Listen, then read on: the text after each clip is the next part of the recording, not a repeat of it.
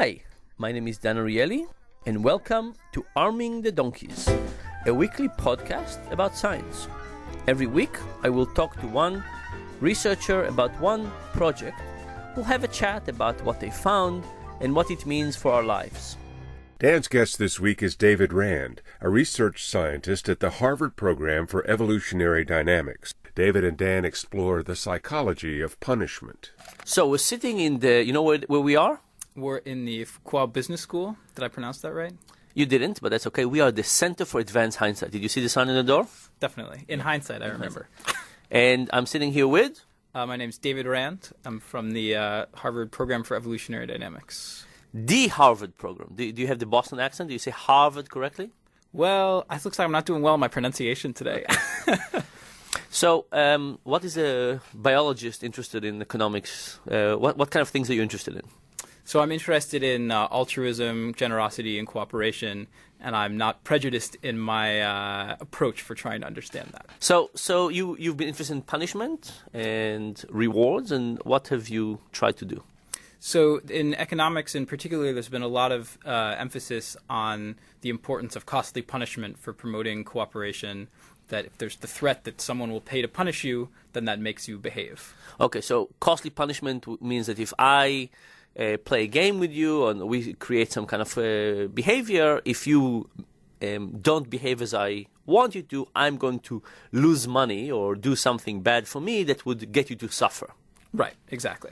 And this is supposed to be a good behavior because? Because it creates incentives and or it teaches sort of bad behaving people to reform. Okay, so if you behave badly and you get slapped on the face a few times, even though I get my hand hurts as well, this presumably would teach you to behave nicely in the future. Right. That sounds very reasonable. Right. Except the problem is that almost all of the experiments that have been done on this have either been one-shot games, so there's just a one-off interaction, or they've been particularly designed to prevent retaliation. Okay, so there's no retaliation means that I have a chance to punish you, but then the game is over. There's nothing else happening. Right. So either that, or we have a group of people interacting, and we all have a chance to punish each other, and then you only find out the total amount of punishment you receive, as opposed to who specifically did it to you, and the names of the people are shuffled every round. This is like academic world, right? Yeah. You get your reviews, you never know who it was. Yeah, right. Exactly. Okay, so what did you do differently? So we said, well, okay, that's well and good, but if you look around, most of the interactions in the real world that are the really important interactions are repeated interactions. So you're playing with the same person, you have multiple chances, and the other person actually has a chance to do something back to you. They can find you in the bathroom, they can...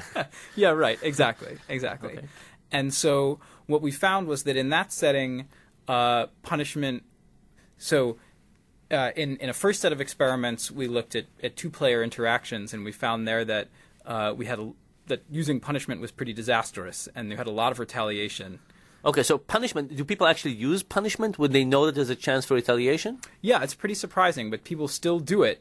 Okay. So the instinct for punishment is there, but it's just not as effective, because if the other person can punish you back or retaliate, then it just gets to an escalation. This kind of is the Israeli-Palestinian problem, maybe. Yeah, right, exactly. So it would be fine if everybody just left it on the table and it's like, all right, well, this doesn't make sense here, we shouldn't do it. But people evidently have, heuristics that say that it's a good idea, and so they come in and they use it, and it's really a problem. So... in economics, people often say that the world is a repeated game, and people kind of have been conditioned to think about repeated games, and that single-shot games are very unique and not typical to our evolutionary history and so on.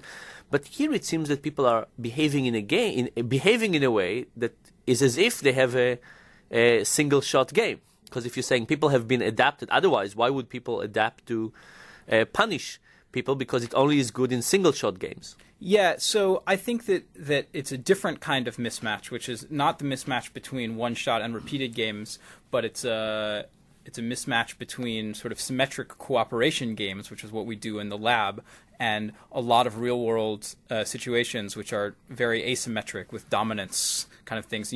And so we think that it probably does make sense to use punishment in situations where if you're a strong player and you want to coerce a weak player, then even if it's a repeated game, or particularly if it's a repeated game, then it makes sense to use punishment there because you have the upper hand, and so you don't have that same kind of risk. So the lesson basically is repeated games are different, and the strategy that's successful in single-shot game like punishment might get an escalation that is not very useful. But it could be that something like a hierarchical structure could prevent that from happening because it actually prevents retaliation if you're in a hierarchical situation. Right. And then the sort of the flip side of that is that rewarding, so I pay a cost to give you a benefit, doesn't work very well in one-shot games, but works very well in repeated games. Wow, so it means that in repeated games we want to actually, and probably the same thing happens with hierarchy, right? So in hierarchy you might not need it, but in maybe flat organizations with repeated games you want to do more reward than punishment. Yeah, I think that's a reasonable interpretation. Okay, so this is great. So have you done anything differently since you understood these results in terms of your relationship with your advisor or your collaborators? Yeah, it's really true that all this studying of punishment and the sort of limitations of punishment and the sort of the benefits of reward really have changed the way that I operate in the world. I mean, not that I was so inclined to punish in the first place, but like I'm always thinking about that in my social interactions, of sort of feeling that urge to do something sort of spiteful or retaliatory and being like, that is not what I should be doing in this situation. So I decided to renovate our bathroom. Actually, Sumi and I decided to renovate our bathroom, and 2 months ago, almost 2 months ago, some contractor came and he destroyed the bathroom. He took everything out, and we haven't seen him since. And he doesn't show up, and he doesn't answer our calls, and we just don't know what to do. So now that you're an expert of reward and punishment, any advice? Well, certainly I wouldn't hire him again. So that's we figured this out without your advice. Thank you, though.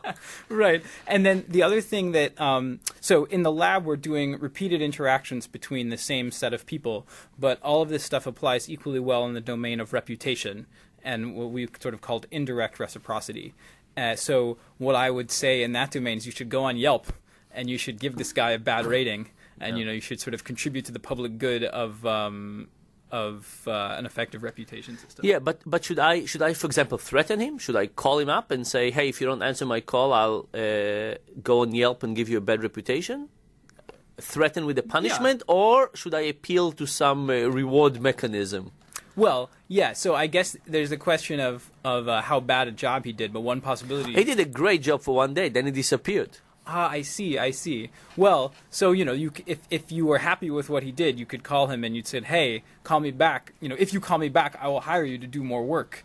But if you don't, I have work that needs to be done. I have money that I would like to pay you and give to you, but you're not, Okay, I'll try this, although this particular case I'm not so sure, but I'll keep you posted. Yeah, all right, let me know what happens. This has been Arming the Donkeys, a weekly podcast with Duke University behavioral economist Dan Ariely. Dan's latest book is The Upside of Irrationality. Learn more at predictablyirrational.com.